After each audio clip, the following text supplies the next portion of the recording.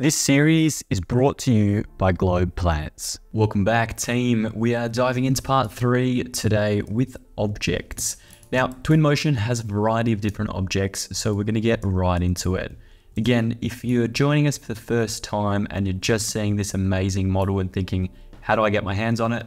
There is a link down below, completely free, so you can grab it and join along. So let's talk about the objects available to us directly in Twinmotion, and then we'll move on to the objects we can find on the internet as well.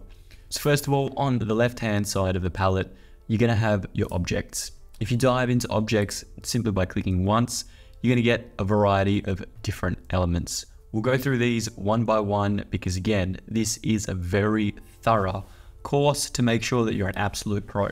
So diving into home, we're going to have a variety of amazing things. To be able to showcase this better, let's fly inside our house. Let's turn on our little pedestrian mode. So by clicking the eye, tapping our man, going pedestrian mode, we're now at human scale and we can't accidentally go outside of our actual environment. Now let's click on living room and see what options we have. 1,000,000,001 options again, so many options. But let's start with electronic appliances. Nice TV directly above our fireplace here in the center. So let's click it once, click it onto where we want to fit it, and then press escape to get rid of it. If the TV is too small, we can select our TV once, hit the tab button slowly to adjust through the different options. Press tab again, we get our 3 squares with the 4th being in the center, which allows us to scale. Like we did before, if we want to drag that out to 1.3, drag that out, make that TV bigger, we simply can, or Command Z undoes that. We can simply hold and hover over the center so it highlights all of the cursors and go tap 1.5, enter, and we have a huge TV. Now we can also use any of the intermediate spaces in between these arrows to move them along that axis as well. So now we have this stunning TV with a strange reflection of the sky, but we'll get to that a little bit later of how we can get rid of that horrendous sky reflection, because you wouldn't have a sky reflecting off a TV there at all. If we scroll through our abundance of objects, you'll see a ton keep coming up. And in Twinmotion, they've recently added even more fantastic items that you can simply download directly into Twinmotion. So if you didn't like that TV that was on the wall, you could pick another one of these TVs, or potentially maybe you wanted to download a tablet. So let's select that little download arrow, let the tablet download for a few seconds, click on the tablet once, hover over where we want it to be created, click once again, and it will create that tablet on the side. So now I can press escape, zoom to my tablet, click on it, adjust it to where I want it to be. So let's say one of the kids has accidentally left it just on the side. It could get bumped, it could get knocked, but they've left it there and we're showcasing it in our render. If we come back across, we're gonna see a variety of additional objects available to us as well. So if we wanted to go into sofas, we could introduce a sofa couch directly in front of us. However, personally, I hate every single one of these objects in Twinmotion as a sofa. They're all so generic, they're all so boring, and they're incredibly cheap. So we could continue to go through each and every single one of these, look at all the kids' toys, you know, have some fun, find some entertainment systems, put a pool table in if we wanted to. There is actually a designated space over here for a pool table, so we would definitely be putting one of these in. What kind of pool table should we put in?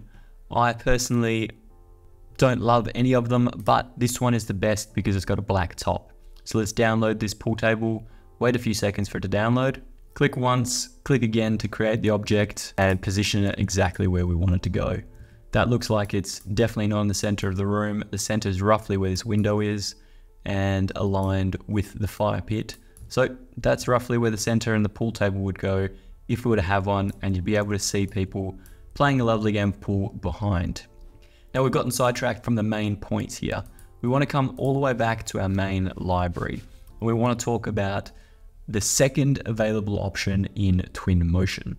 If you come down to Sketchfab and select Sketchfab once, again, you're going to have an abundance of categories to work your way through and it will drive you nuts. But if we want to simply go on furniture and home, select it once, you'll see I've downloaded a ton of different objects in the past and they're automatically saved to my Twinmotion. So because I've used all of these in the past, they're immediately there. I don't have to download them again. I don't have to search for them. They just come up as first, which is really, really good and really helpful. Now, let's say I was looking for a sofa, I was looking for a couch. You could also just simply type in sofa up the top, let it do its thing, see what it can find, and it will show you 1,000,001 different examples of sofas.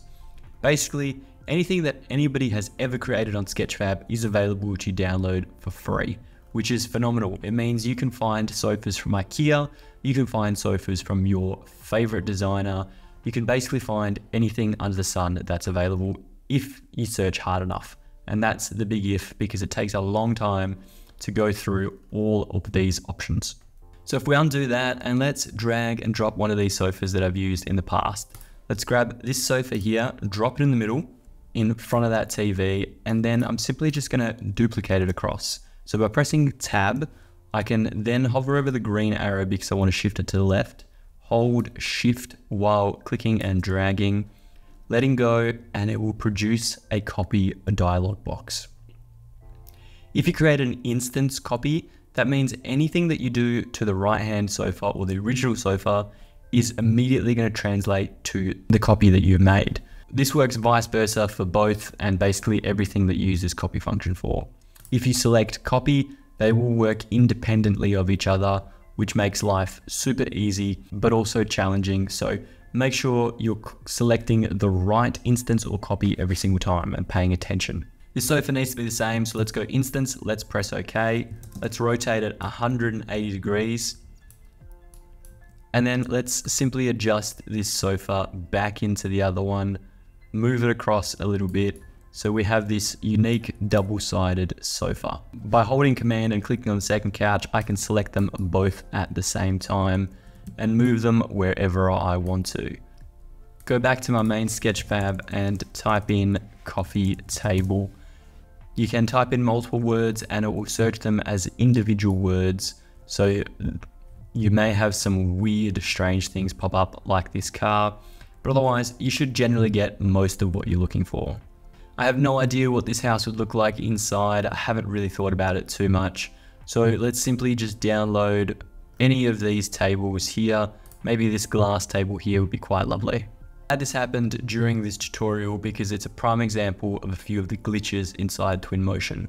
I've pressed the download button, but nothing is happening. It's only 524 kilobytes, so it should have downloaded in a heartbeat, but it's basically glitched. I can't download it, I can't pause it, I really can't do anything. And unfortunately, at the moment, I don't have a workaround for anybody, which means you have to simply go find another coffee table that you like, download it and use that one. So let's try download this one as an alternative. And you'll see it started downloading as well as provided the pause option. Whereas if I scroll back up, that one hasn't moved at all.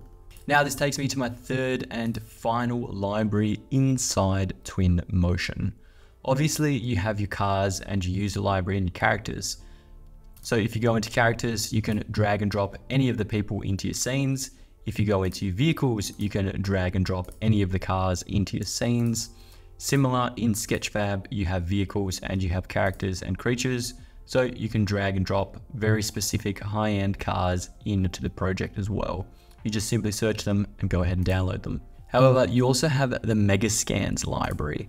Now, the Megascans 3D assets are actually scanned objects from the real world. As an example, let's go into interior, let's go into furniture, and let's go table. You'll see a number of different tables have come up and available to us. In theory, Megascans is all about realistic, high quality objects from the real world scanned into the digital world.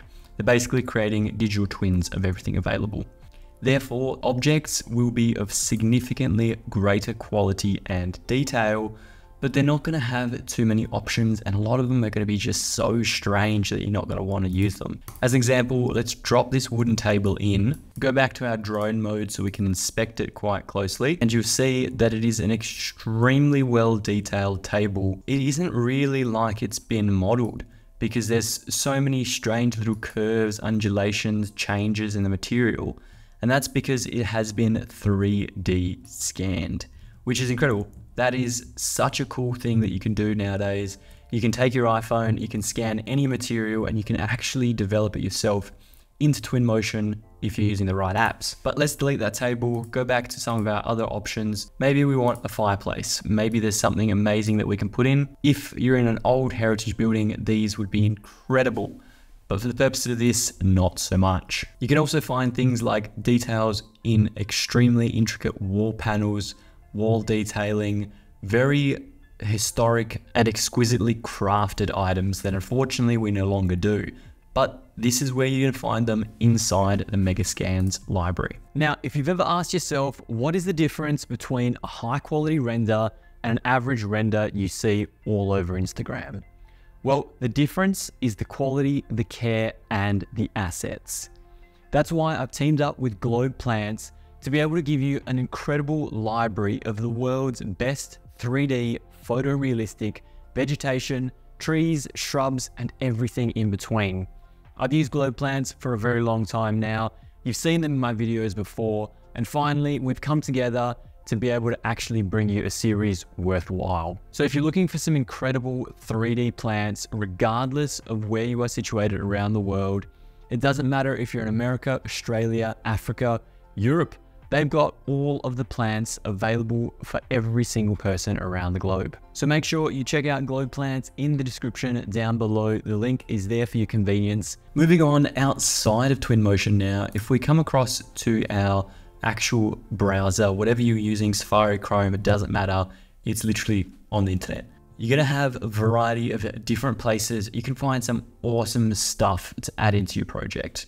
Of course, you're gonna be able to find things from Globe Plants, which is the series sponsor for this Twinmotion tutorial and full course. So please do check them out. There is a link in the description down below. And if you wanted to download any extremely high quality plants, you could find it right here on Globe Plants. For example, this fiddle leaf tree right here is absolutely stunning. The details are exquisite. And to be honest, it's basically in every Australian's house. So it is almost a staple for anybody in Australia creating 3D renders. We can dive into 3D Sky. 3D Sky, to the best of my knowledge, used to be a Russian website that's kind of been converted into 3dsky.org. But it is an incredible resource with some amazing high quality 3D models. The downside is not everything is free, and you can only get 3 free downloads per 24 hours. So if I wanted to search for dining table, first of all, I could spell it right with one N, and you'll see there's some incredible stuff, things that you see in those high quality renders that people are charging hundreds of thousands of dollars for. And if you download one of these once off, you can have it forever. I like to simply hit the little free tab, scroll down and select FBX because Twinmotion works the best with FBX files, and then try and find a table that I like. You can literally pick anything that you like and download it relatively quickly and free of charge. I don't love any of these tables, so I'm not even going to try find something that's amazing. Let's simply scroll up, pick this table here, and you're going to have to sign in or create an account. So I'm going to sign in, and then I'm going to hit the free download button. For me, it's downloaded as a RAW file, so all I need to do, double click, it'll open up. What you'll notice in this unarchiving screen here that I've dragged across the file name is, like I mentioned before, you've got some Russian letters because it's probably a Russian website, but it also straight up lied to us. It said there'd be an FBX file and it's only providing us a 3ds Max and an OBJ file. We can still use the OBJ file, so we can definitely export that out, but unfortunately we didn't get our XBF file. So now that we've exported all of these items, we can come back into Twinmotion. We can dive down into our import file, press the plus button, come across to geometry and go open. Find the table in your downloads file and you'll see only the OBJ file is active. So let's click on that, let's open it up and import. On the right hand side on the scene finder, if you scroll across to the bottom, select table, and pan around until you see the main cursor. You can hover over this yellow sphere in the middle, drag and drop it roughly in front of you, tab across, and scale the object accordingly. The problem with OBJs in Twinmotion is, first of all, they import the wrong way, they import the wrong size, so you have to do quite a lot of work to make them actually appear as they need to. Personally, what I do is I delete that table. I would go back to 3D Sky, use another one of my free downloads. Let's try this one, download it, go through that same process, find the FBX file this time, open that up and import it into our project. Now that table will reappear. It'll be a much better size. It is the correct scale, the correct format. Rotate it around. Once again, unfortunately, those textures didn't come across exactly as we need them to be. It's mainly the timber that didn't come into play. So we'll select those wood legs, go texture, go open, import the wood, and there we go. Now we have our wooden table exactly as pictured, but not perfect. So unfortunately, when you're playing with free 3D models, you don't get the best of the best. You kind of have to work around it, make it work. But otherwise, when you're playing with paid objects, it is so much easier. If you wanted to go through, work your way through all of these rooms, obviously there's a couple bedrooms in here, another bedroom, a master suite with some cabinetry, potentially an additional gymnasium in the rear, your bathroom, all sorts of stuff happening in this model. You can go ahead, add it all in. So as one final example, if we were to go to Sketchfab, we were to go back into our furniture, we can drag and drop this high quality bed into our project so that it appears cantilevering off this absolutely stunning bedroom at the edge. And we can continue working our way and mastering Twinmotion in the next episode.